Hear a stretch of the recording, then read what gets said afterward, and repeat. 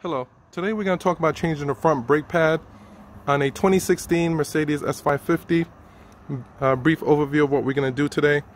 We're going to jack the car up, we're going to take the wheel off, we're going to take the caliper off, put new brake pad, put the caliper back on, put the wheel back on, pump the brakes with the engine off, pump the brakes with the engine on, and basically that's basically it. To get started, you want to keep safety in mind. You want to have a brick behind each rear wheel, and that's so that the car doesn't roll back on you while you're doing work. Altogether, this should not take you no more than half an hour to 45 minutes max. Everything being equal, you know what you're doing, you have the right tool, it's not minus 20 degrees outside, etc., etc., etc. So let's get started by showing you what you're going to actually need. The brake pad, of course. You want to get the brake pad with the part number 008-420-0220. These are the brake pad sensors. I'm not going to change them because I don't have an indicator in my dash saying change the brake pad, but you can basically tell when your brake pad is low when you step on the brakes. Part number for the brake pad sensor is 231-905-0014. These are the various tools that you're going to need. You're not going to use all of them, but you're going to use some of them. Starting from here, this is a star point ratchet. You have the 1/2-inch ratchet, 3/8 screwdriver. This is basically I got from Home Depot in the garden section. That's going to basically hang my caliper while I work. You have the hammer, you have this little knockout tool for the pins, and you have your C-clamp, which is universal, everybody knows that, but you also have a compressor for the piston, which is superior to the C-clamp. The C-clamp is good for your front brake pads. It's not going to be good for your rear brake pads. When I do the video for that, I'll show the reason why.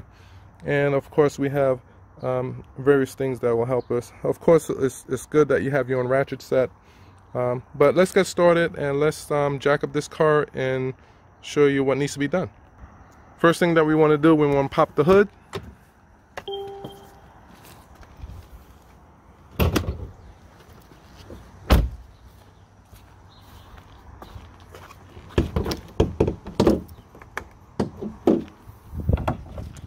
And we want to remove this panel.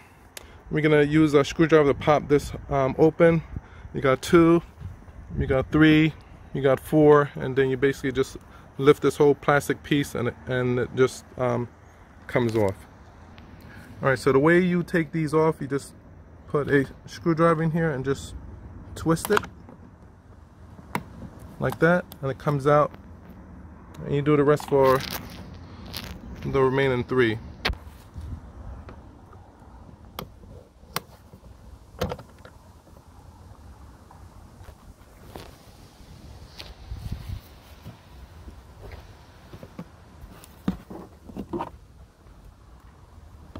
Now that you got that off, this whole panel can just come out.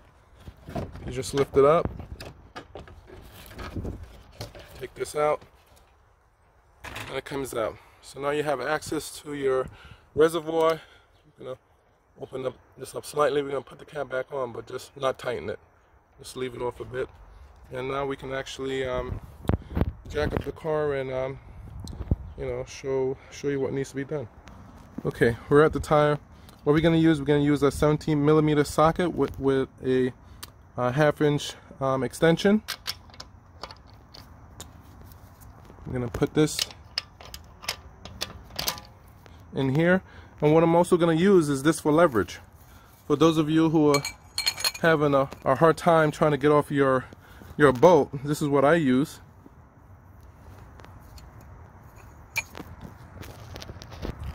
And this will actually give you some kind of leverage.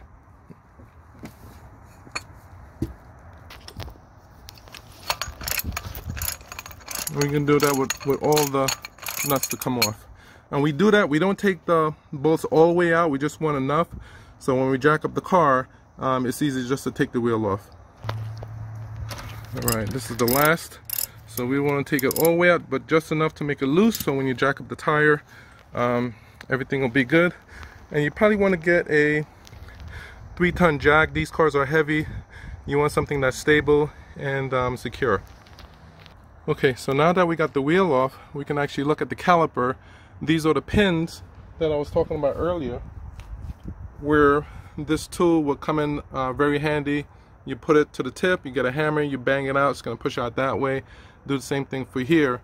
And the two bolts, I don't know if you can actually see, the two bolts, the socket that's going to remove that is the 13/16 socket,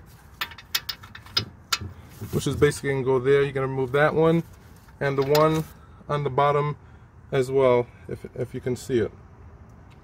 Alright, so okay, so one of the tips that I want to make, you want to have something, I don't know, maybe similar to this to give you leverage. We're going to put this over, and sometimes your bolt's hard to get off, and that's why we have stuff like this to actually give you leverage. Let's go ahead and, alright, we're going to do it like that.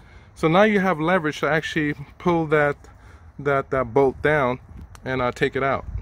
Alright, so now that that bolt is loose, both of them behind, we want to take a tool like this, and we want to take a hammer and bang this pin out. We actually want to push it so it actually sticks out over there.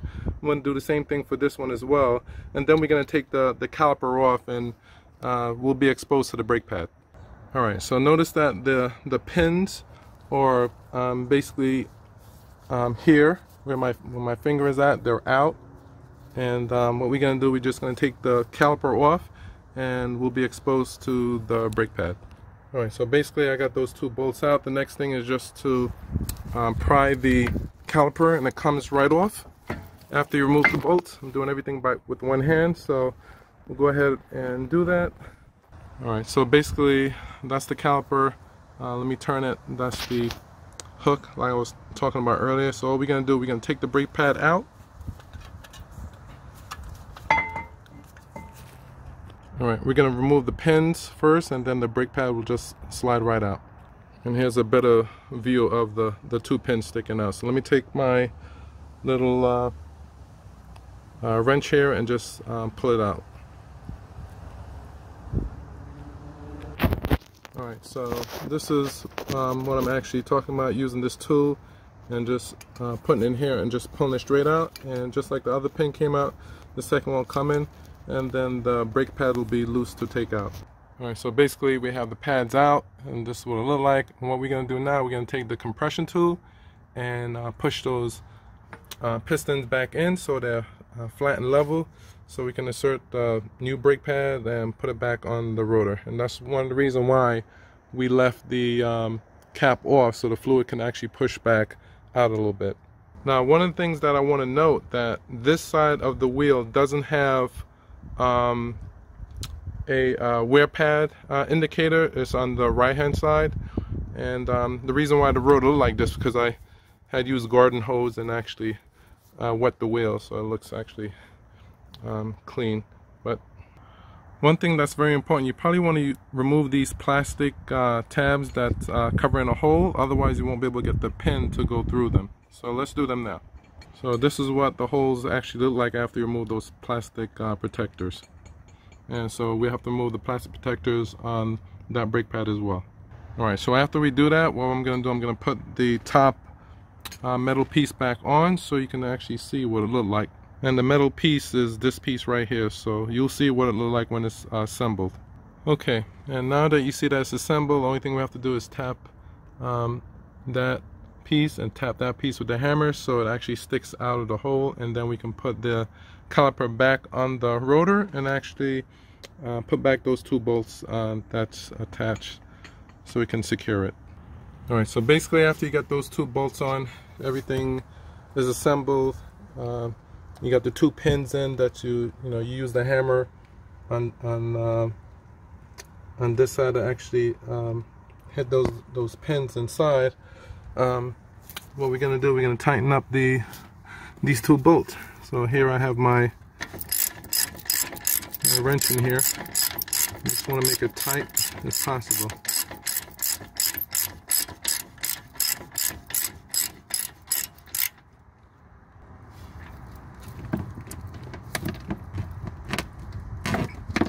I'm going to do the same for the top bolt as well.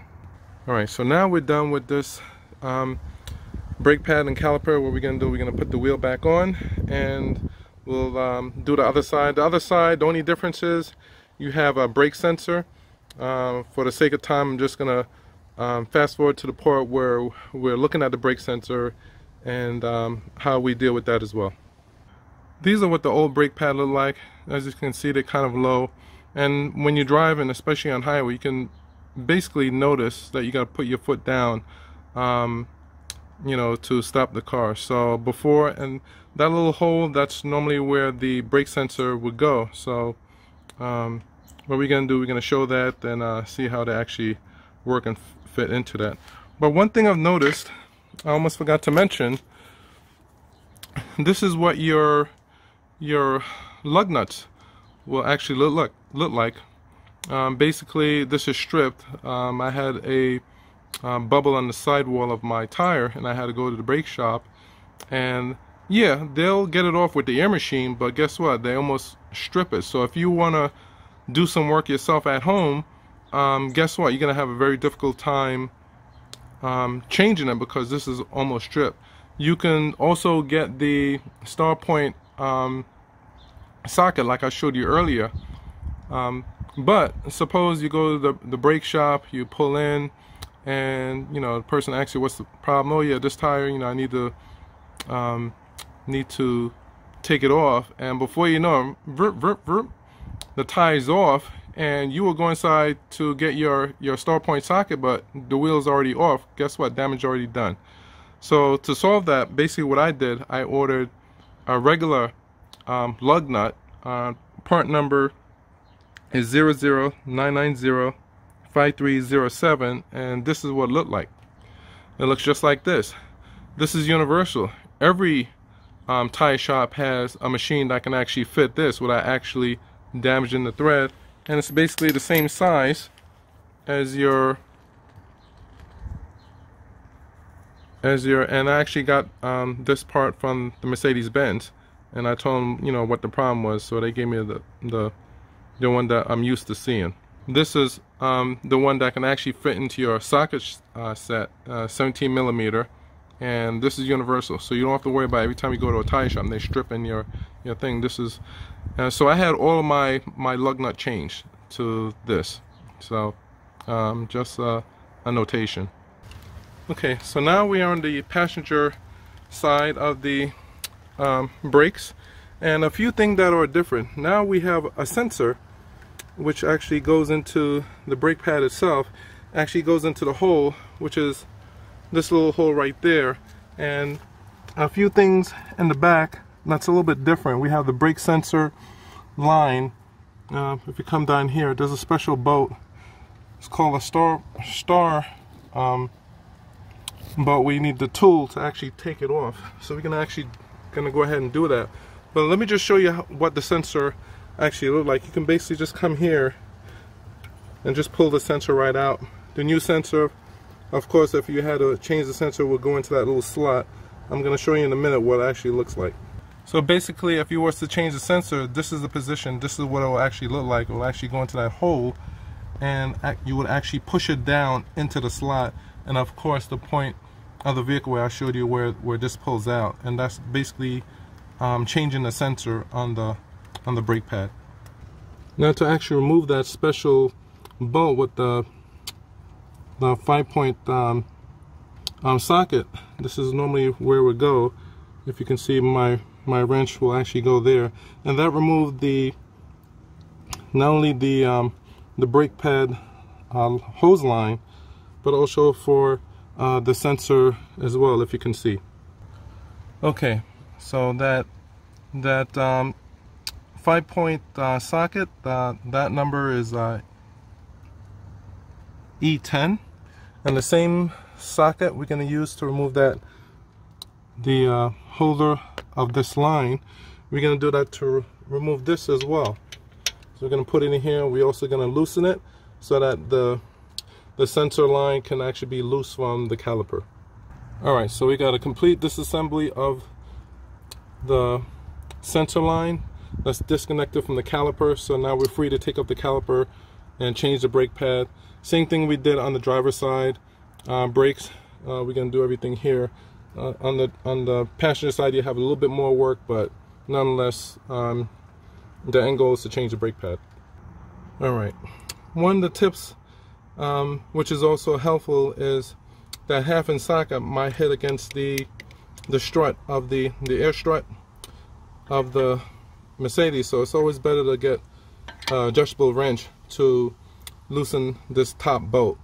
Same thing on the driver's side, but let's continue and take this caliper off and change the brake pad. Alright, so now we have everything off. The caliper, you can see the brake sensor. Basically, we're just going to disassemble.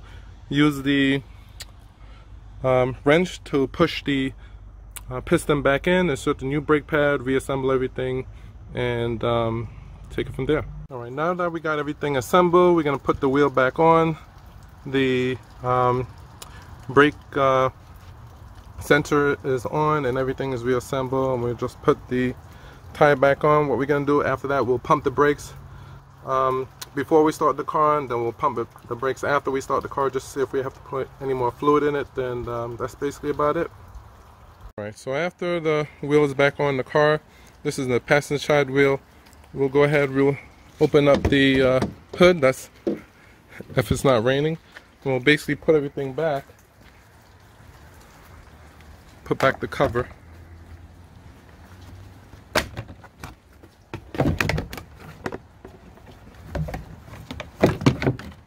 And we'll put back each of the screws and tighten everything up. One thing that we almost forgot, very important, we got to tighten the reservoir. So we'll go ahead and tighten it up. Okay, now we put everything back. We put the 4 screws in, and we're good to go. We get inside the car, we'll pump the brakes. The brakes will be tight. Start the car, pump the brakes again, and then that'll be the end of it. But from start to finish, that's basically how you change your front brake pad.